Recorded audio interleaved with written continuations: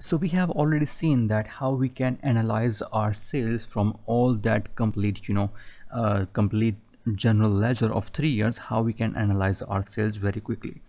Now the next thing that we want to do is to add a visualization so that anyone who is looking at sales can quickly understand different patterns in that. And thanks to Power BI, this is going to be very easy. So what I need to do is that simply click on this matrix and do the Control C, Control V. That is our traditional copy paste. And once you have this new matrix here, keep it selected and just go to the visualization that you want to add. So for example, I will like to add the line chart for the sales trend.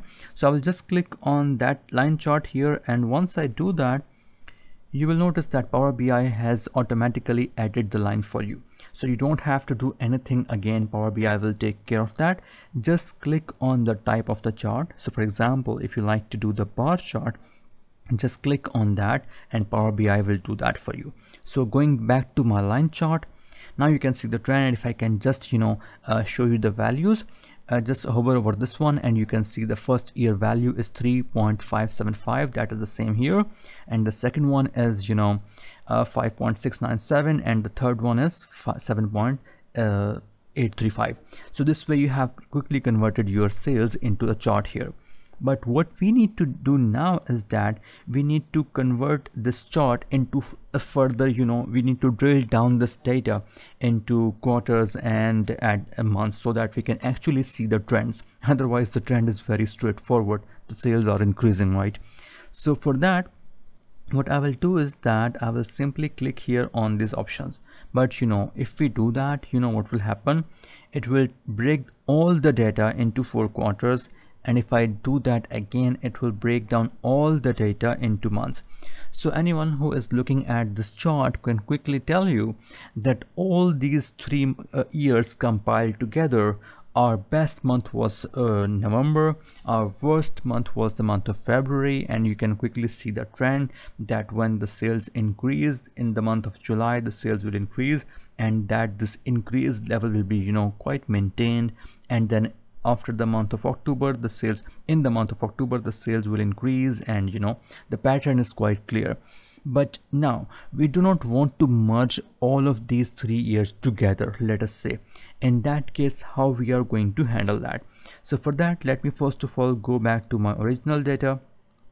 And once you have done that, if you look at this option here at this moment, this option is turned off at this particular moment, and the reason for that is if you go to your axis, you will see that in the axis there are 2 parameters that have been given.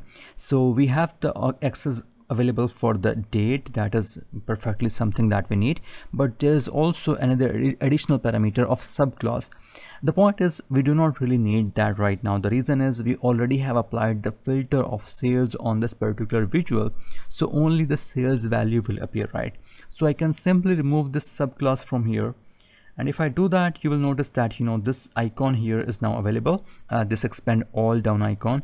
And now if I can click on this, I have quickly broken down my sales into the quarters. So if you hover over this one, you have the value of 2018 quarter 1, then quarter 2, then quarter 3, and quarter 4, and then we have 2019, and then we have 2020. And you can further drill down to the month level as well, and you can now quickly see that what is happening in the month level.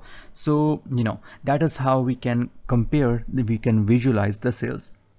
But that is not it. We have more options available that we can use to visualize our sales trend even better. But before I go to that level, I will just save this chart for now, and I will copy and paste to make a new chart. So we have both the visualizations available. So I will Control C and Control V. So we have I'm sorry, I will do that again, Control C and Control V.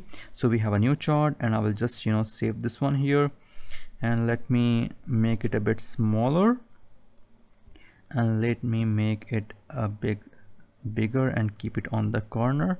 And then we have, once we have multiple charts, we can quickly arrange our dashboard. But at this moment, I just want to use my space to have more and more charts, right? So I will save this chart and I will keep working on this one. So what I want to do now is I want to have all the different quarters and months in the same chart, but I want to have a separate line for each of the year. And for that, what I'm going to do is I will simply delete this year from here. And I have selected this chart here, so all the changes are going to be here. So I will delete the year level from here. And now you can see that my chart is broken down by quarters, but I did not want to I can further break it down by month as well. So my chart is given at the month level, and now I want to break down the sales values by year. So I will go back to my data and I will bring that date into this legend column, and in this legend column, just ignore what is happening for a moment. I will fix it now. So I will click on this drop down here and I will click on drop date hierarchy, so that Power BI again creates a hierarchy for me, and it will automatically create the year hierarchy only for me. And now you can see that I have my sales available to analyze by different line for each year. So you can now quickly compare all the different years. And by the way, let me go one level up to make sure that we are analyzing our sales by quarter.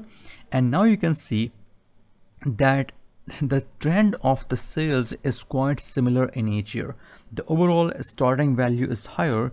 Definitely in 2020 we have become a bigger company, so the sales is higher, but the trend is quite similar in each year. And if I can go back to the month level again, you can see that even at the month level, the overall trend of the company is quite similar.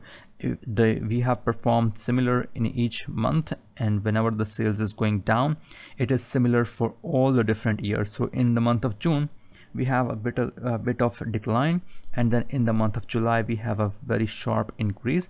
So this way we can analyze our sales in different years as well.